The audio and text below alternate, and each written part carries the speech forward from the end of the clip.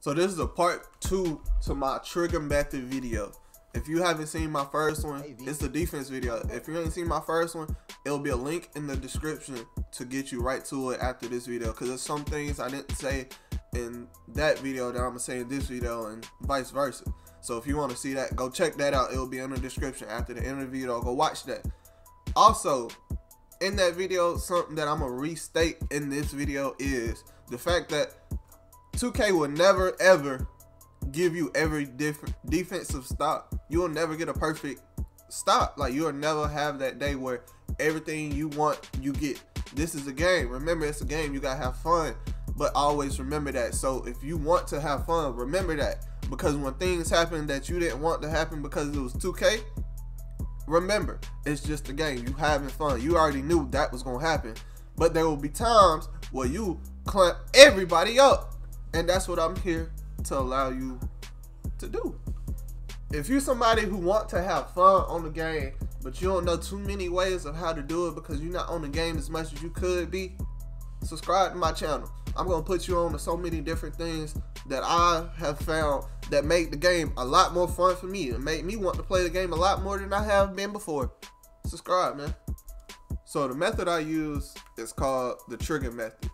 The trigger method involves using both triggers to play defense. It's not something that's too hard. It's very easy, and as soon as you start doing it, you'll find immediate results. Like, there will immediately a big difference between the way I play defense and the way you probably play it now, or the reason why you searching a video like this up is because you need a little bit more help on defense, because there's something going on where 2K is making you do something completely different than you want to do. But the downside to this is you have to sweat a little bit. Yes, you have to sweat a little bit, and sweating takes away some of the fun out of a game. And if you know my videos, like, I'm all about having fun. Like, you gotta have fun to play this game. But the thing is, life has told us the things that bring us the most joy are the things we work the hardest for.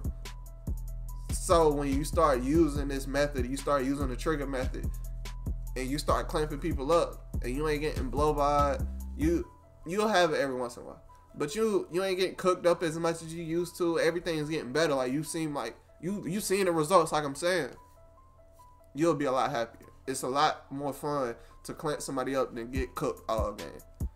But let's get right into this tutorial. I'm gonna go to my mob court, and I'm gonna show y'all some examples. Like, it ain't gonna be the best examples, but I'm gonna also have gameplay. Like, I had gameplay playing before this, and I'm gonna cut to my court to show y'all specific ways of where I'm talking about, like, it can go wrong, or what is the difference between it and everything about that.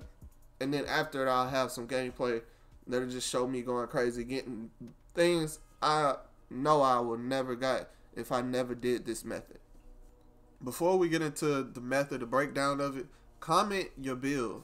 I want to know more builds out here that people got, because I might be wanting to make your build. Like, comment your height and your weight, and that'll tell me more about the build than anything. Like, tell me the name too, so when I go into my making the build process, I kind of know somewhat of what I want to reach.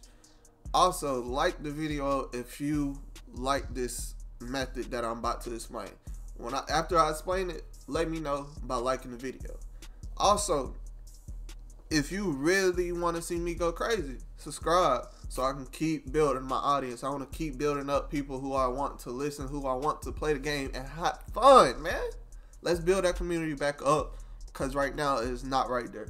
But we will be the first.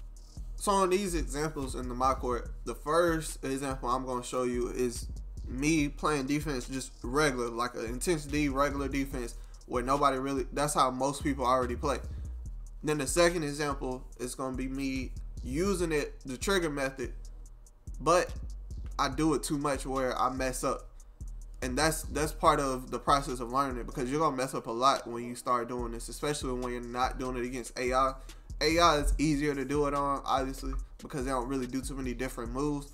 But when it comes to people on the park and how they dribble, and y'all already know if you play this game enough, that side to side is very, very hard to guard if you're just using intensity.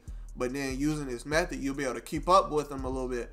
But if you go too far over, you will fly out the way, and they will have an easy bucket. Like, it'll be an easy dunk for them, or easy three or whatever. And then the third section I'll show you where I play good defense using it. Yeah, I'm not going to show you the best of it because it's an AI. That's why I have the gameplay to also back me up behind where I'm talking about. I even put in gameplay of where I mess up and somebody just blow right past me. Or even times where 2K just is 2K. Like I told y'all at the beginning of this video, to have fun, you got to always expect that you're not going to get every stop. 2K is going to be 2K, or you just going to mess up on your own. Like, it is what it is. We're not here to be sweats all the time. My videos are not for that. My videos are to have fun. I am not a sweat. I know that. I know I'm trash. People call me trash all the time, but I be dropping people off. So I don't care. I do what I do, and I'm stay out the way. So now you see how it moves. Now it's time for the breakdown. Using left trigger always is a thing. Intensity is the best thing that they put on the game. Everybody knows that, but everybody also knows it's still not fast enough to keep up with the meta. It's not fast enough to keep up with the meta dribbling on offense for them. It's not fast enough. But then 2K has a setting that takes it a step further where you hold the right trigger and it's called fast shuffle. I'm going to put it on the screen where it shows you. You just hold right and left trigger and slide and it moves a lot faster, which is true. But that method still isn't fast enough to keep up with the meta side to side. It's not.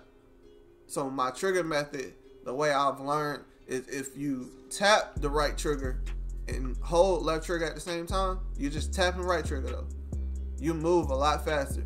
Left trigger, left stick. Left trigger, left stick. Like you will slide a lot faster than you would if you was just doing fast shuffle or if you was just using intense deep.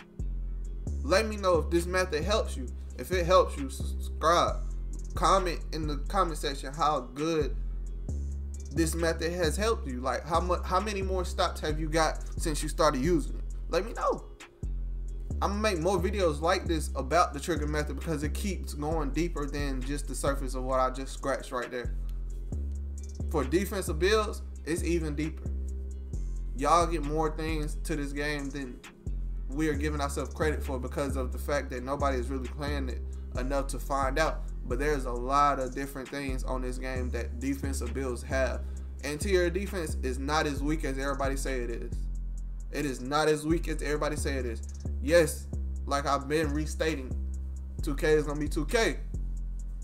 But with this method, 2K is 2K a lot less than it is before you was using this method. Let me know if you like this video. If this is your first time in the FBZ video, subscribe, man.